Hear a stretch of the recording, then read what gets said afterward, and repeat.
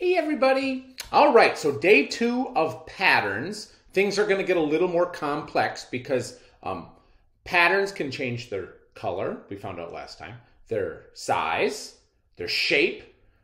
Today we're going to combine more than one attribute and maybe even add in position. So keep an eye on these patterns. They do get a little bit complex.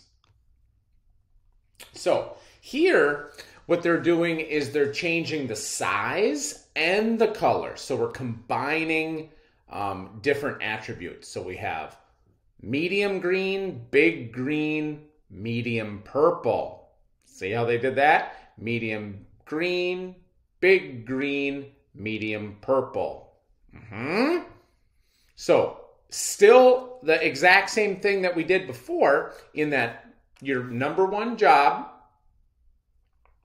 is to find the stem or the pattern unit, what is repeating over and over again. And then after that, you should figure out what's coming next. So every time there's a purple, what comes right after the purple? So it goes green, big green, purple, green, big green, purple, green, big green, purple. Yep, this one should just be a medium green. Sorry about my terrible triangle. Here, they're changing the shape. So we have triangles and circles, but they're also doing flips or turns, if you notice. So we have left, circle, right, circle, left, circle, right, circle, left, circle. It should be facing to the right. See if I can find a pink here. So this next one here should definitely be facing to the right, and the little red tip should be on this side. And then also, you're always going to come and find the part of the pattern that repeats itself. We call that the pattern unit, or back in the day, the stem. So a little more complex work with the same skill patterns. Here are a couple more examples. Facing to the left, facing to the right, facing to the left, facing to the right, facing to the left, facing to the right, facing to the left, facing to the right. I think you're right. And then you also want to find the stem.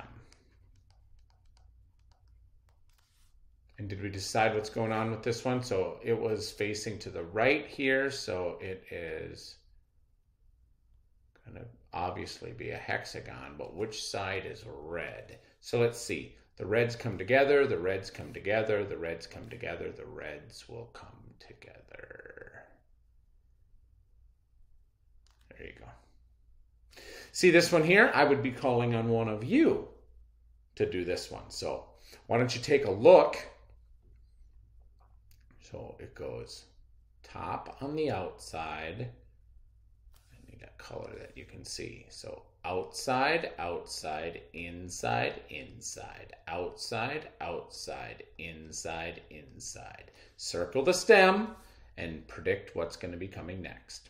There are a couple more that will work together, and then I'll have you do a few on your own. Let me show you a couple that we would be doing together in class just to kind of refresh our memory here. These are some pretty straightforward patterns.